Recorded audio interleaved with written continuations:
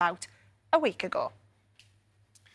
Now, isn't it wonderful how there are so many ways to get in touch with us now? We got the Twitter, we got the Instagram, and we got the Facebook. The wonderful thing about social media is that it can make complete strangers feel like close friends, a community of people who are there to help you and, in some cases, help themselves to your money.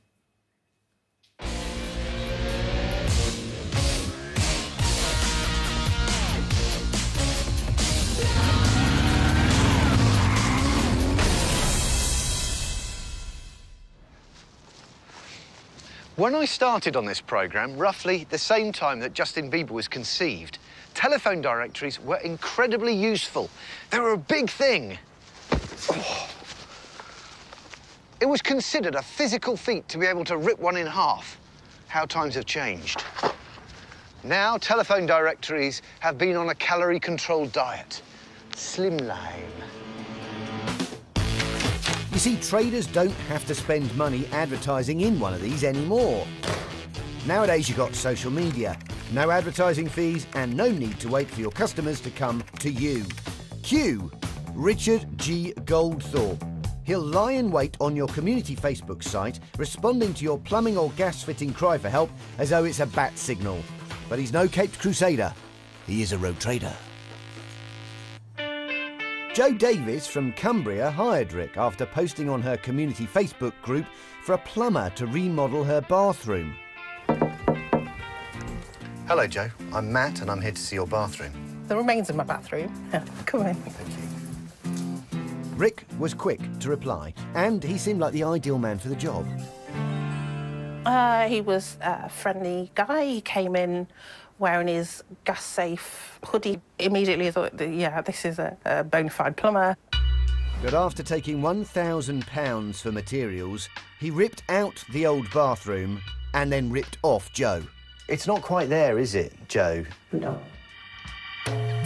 Just 90 minutes into the job, Rick vanished with Jo's money and her house keys. I got back here at about 3 o'clock. There was rubble all here. There was the bath outside, tiles outside, the shower was outside the front door. Yeah, that was the last time I saw him. He came for one morning, he's got your money, he's got your house key, destroyed your bathroom, and that is the last you've seen of this guy. Yeah. If someone was walking on the street and they mugged you for £1,000, that would be a huge deal. But for him to come into my house and almost mug me for £1,000, no violence, obviously, but, you know, that's what it feels like. So, that's the way Rick rolls. He takes the money, but when it comes to doing the job properly, it's not tonight, Josephine. Over the last 10 months, Rick has left a trail of shoddy and unfinished work from Buckinghamshire to Bradford. This is a leaky toilet after he's fixed it. And when his customers dare to complain, well, he gets quite creative. Although I do believe predictive text may have played a part in some of these. You knew it was 80 because you were paying the rest upon completion. Now, duck off. Mother... Exclamation, exclamation, exclamation, hash, asterisk, hash. Leanne, you idiot, a service is £60. You gave me 100. Tell you what, oil call tonight. And there we go. Apropos of nothing, does anybody remember the 2007 Rick rolling phenomenon? Rick rolling, yeah? It's a big thing. Well, it went like this. You send somebody an email with a link in it that they think might be interesting or entertaining. They click on it, and what they find is a video of Rick Astley singing Never Gonna Give You Up. Rick rolling. Massive. OK, well, tuck that one away for later. Because now it's time to meet Rick for ourselves. We post a message on Facebook, as I now like to call it, asking for a plumber to fix a leak. And in no time at all, Rick takes the bait. All we need now is a house rigged with hidden cameras, a customer played by team member Anna, there she is, and a fault created by expert Mike Griffin, a plumber and gas fitter whose reputation is like an old radiator in that it's cast iron. What have you done, Mick? We've loosened one of the nuts. I've put something in to stop it sealing up correctly. There's a teeny-weeny little weep on it. This is a very simple job. It's a very simple fault. Even a first-year trainee should be able to deal with this. Well, Rick has told customers he's got 11 years of plumbing experience, so this should be a breeze for him. To fix it, all Rick needs to do is tighten up the nut and replace the cracked cylinder jacket. Total cost around 145 quid, as represented by this graphic. Hey, Mike, do you remember the Rick rolling thing from about 10 years ago? Not really. Is that strictly relevant? It is, if enough people remember before the end of the programme.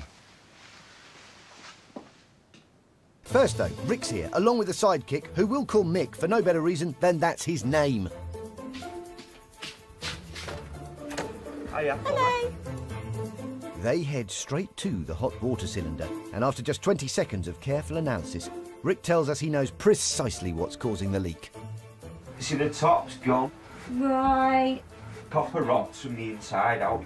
So where that's rotted at the top here, when I try and tighten that nut, I can't put my grips on anything there. So the full metal's going to try and turn. Are you with me? No, Rick, we're not with you. We're starting to see, however, how Rick rolls. Just seconds into the job, and he's in our airing cupboard, already laundering the truth. Find out in a few minutes if we get rinsed.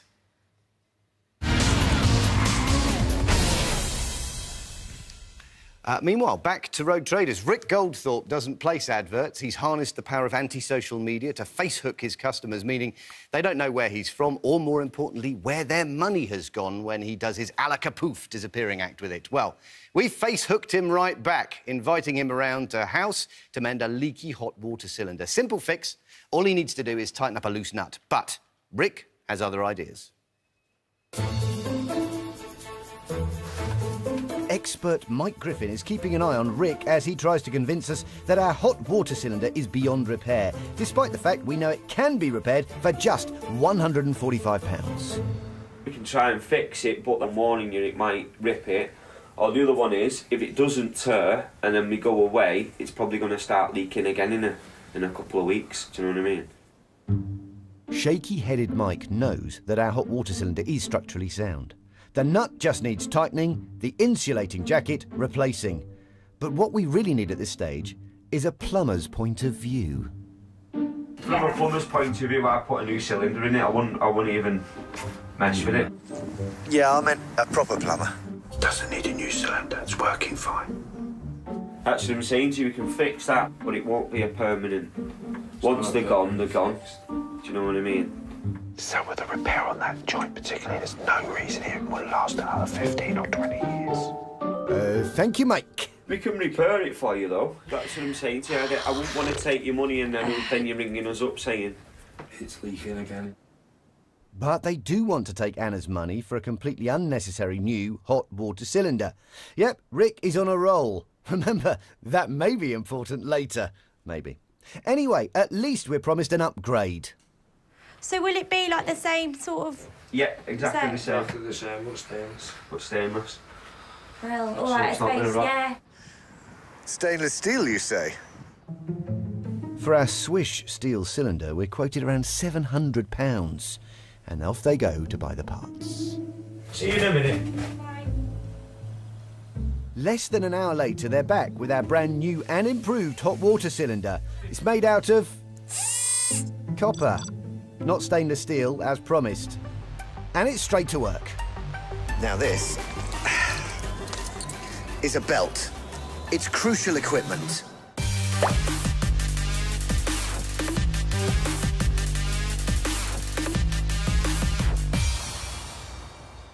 OK, the show is over.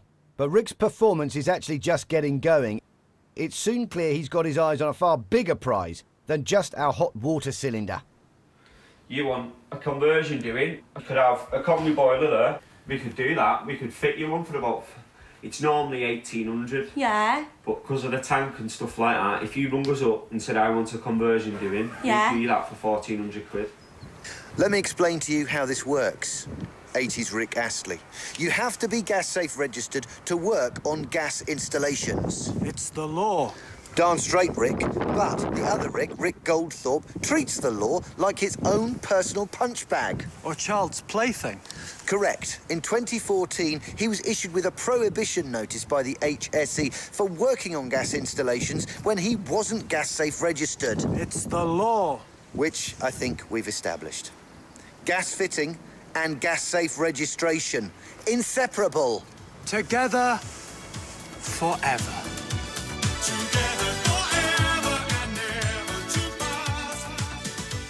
If Rick is caught again doing gas work without being gas safe, he could be prosecuted by the Health and Safety Executive.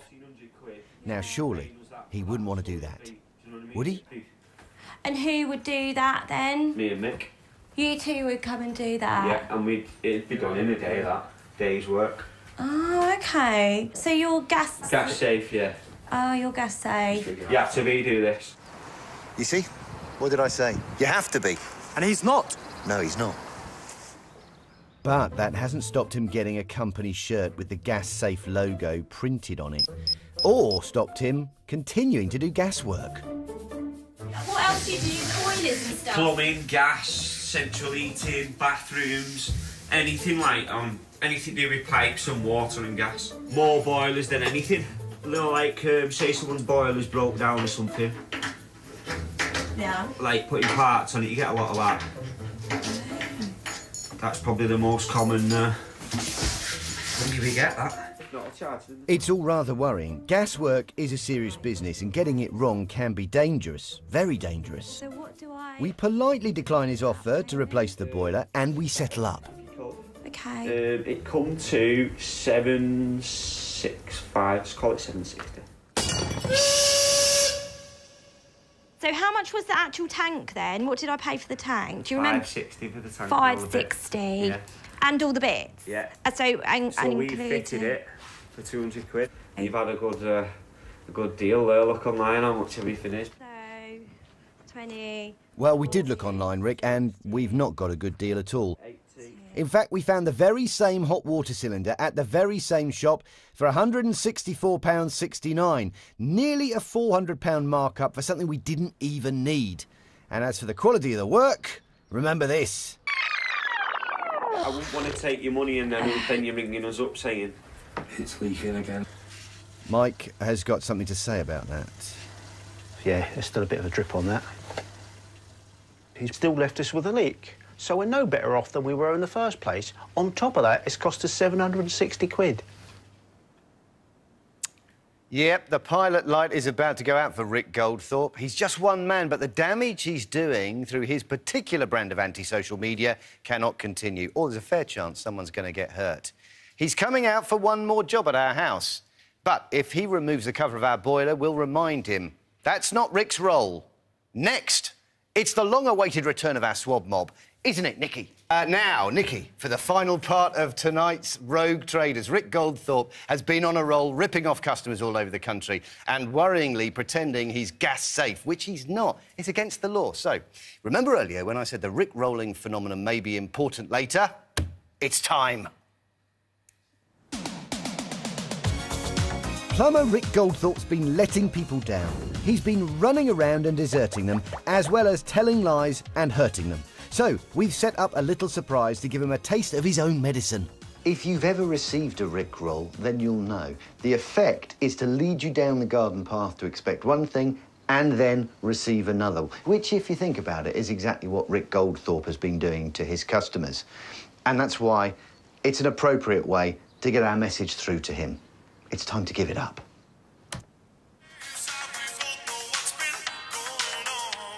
We've invited Rick back to the same house as before. We are Rick ready. He thinks he's coming back to service our boiler. But in fact, we can't allow that to happen because he's not gas safe registered. Mike is here to check. When he takes the wing nuts off of the boiler, he has broken the law. And as soon as that happens, the Rick roll is on. Just time to reset the projector before Rick arrives. You're on your own today. And he heads straight to the boiler. Right. Red on.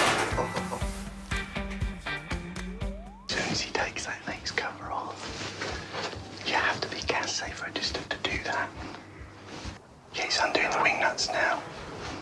He's definitely breaking the law now.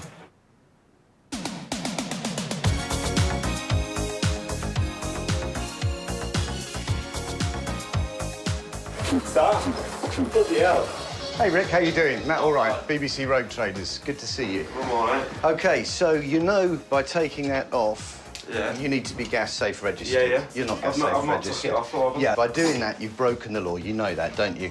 No. So my question is, when are you going to give this up? Yeah. I'm When are you going to give this up? Do you give what up? Why do you keep letting people down? When are you I'm going to not stop letting running nobody around? down. I'm You not do, letting nobody down. Rick. You know that you're not gas safe registered. We know that you're not gas safe registered. You shouldn't be doing this work. We know that you've done it for people since your gas safe registration expired. You know that by doing that, also you had a prohibition back in 2014. You're breaching that. Right. This is work that can affect people's lives. You have to be properly qualified. You also can't take £1,000 from a woman in Cumbria and just run off with it. You know that, don't you? I'm not. Yeah, you do. Joe Davis, we know that you've done that. You took the money, you didn't go back. Yeah? You don't have to... anything like Hey, that. we've got a proper... Don't do anything else, because we've got a proper gas installer here, Rick, and he's going to sort that out. You All can right, just thank leave you. that now. Thank you. OK? So Yeah. can you tell me, when is Joe going to get her £1,000 back? I don't know who you're on about. Yeah, Joe Davis, she's in Ulverston in Cumbria. You wrecked her bathroom, you ran off with her money, you ran off with her front door key as well. No, I don't know. Yeah, you did. You wrecked her bathroom. And you've done that, and you're not gas safe registered, are you? That's why you couldn't do that work. You shouldn't be doing it. It's against the law.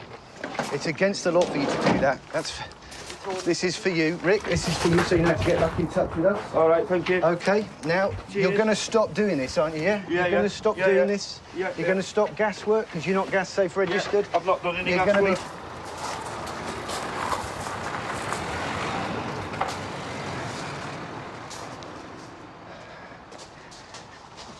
There goes Rick, rolling away. And maybe, who knows, on his way to another boiler, another bathroom, when he shouldn't be working on them. Don't let him bleed you like a radiator. OK. Hit it. Let's do the music.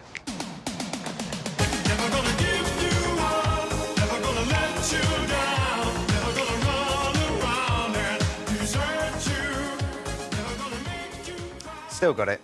Well, since then, we've had further conversations with Rick, but no explanation of his behaviour. He wanted to know if paying back Jo her money would stop us broadcasting our investigation. Sorry, Rick, we need to let other people know how you operate. Public service broadcasting and all that, it's how we roll. Remember, as soon as an engineer interrupts your supply, they must be gas safe registered. To be really sure, check their card and number on the Gas Safe website.